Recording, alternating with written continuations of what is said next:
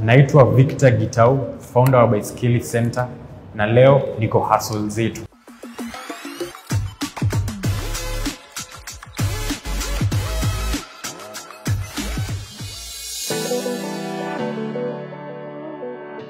This whole idea came about when I used to work in town, and I used to commute with my bike.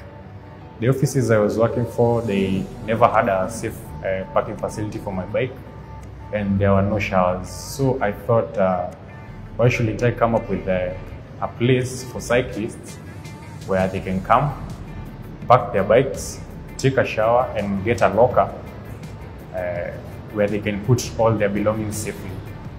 So after the corona started fading away, I decided I should quit my job, and I found a place, rented it out, and installed the showers and put a bicycle parking facility. Ideally, I'm signing up, and the process, ideally, it's basically simple. It's a 3-point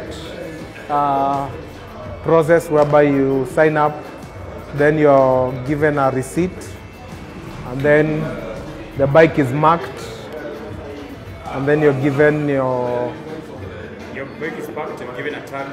Yes. Then when you come back in the evening, the tag matches your receipt, so you just take your bike. Exactly. Recently, about let's say 2 months ago, nilidiscover kuna mahali panaitwa Baiskeli Center, na nikatembea huko,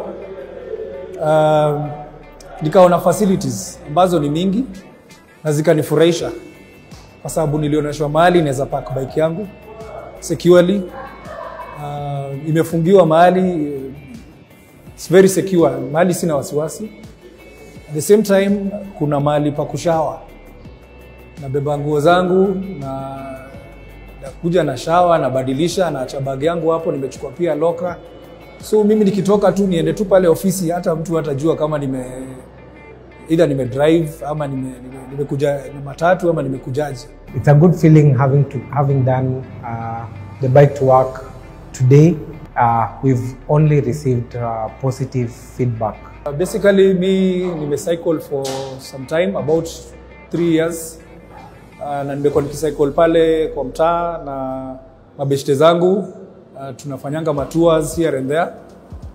Lakini kitu moja sikuwa nimefanya for some time ambayo niliona ni muhimu, ni kujaribu kucycle to work. Also in the evening, usually culminate at the center, then head back to our respective routes. When you're cycling, kwa traffic unaweza pita tu magari virahisi sana. Neza jua ile masaa nitachukua kufika kazini. Basically, nikidrive, you take 1.5 hours to 2 hours kufika kazini, kufika tao. But when I cycle, najua ni 45 minutes niko tao. Kuna delay. Magari zikisimama, mimi napita tu katikati na nafika mahali naenda. But there are no safe cycling lanes on most of our roads. So what we've done is we've come up with a program called Bike to Work by Baiskeli Center, whereby different commuters from different routes meet up in the morning, cycle together in town, because there's that aspect of safety in numbers. The other thing is nikicycle, hiyo 45 minutes, which is one way, nimefanya mazoezi. So sina haja kutoka hapo nimefika tao ama nimefika mtaani, bado nirudi nitoke niende gym ama nikimbie. So hiyo 45 minutes kwangu ni fully utilized. Actually it's 1.5 hours kwa sababu ni 45 kukuja na 45 kurudi. As we always advocate for safety in numbers, we can categorically say that Baiskeli Center's initiative of Bike to Work is so far 100% safe for all people who participate in it. It's very fruitful, very helpful. So I'd really appreciate and recommend anybody out there, anybody who wants to begin, anybody who wants to start cycling to work, get in touch with us. You'll really enjoy it. A bike is just like a car. You need to service a bike so that it can serve you well.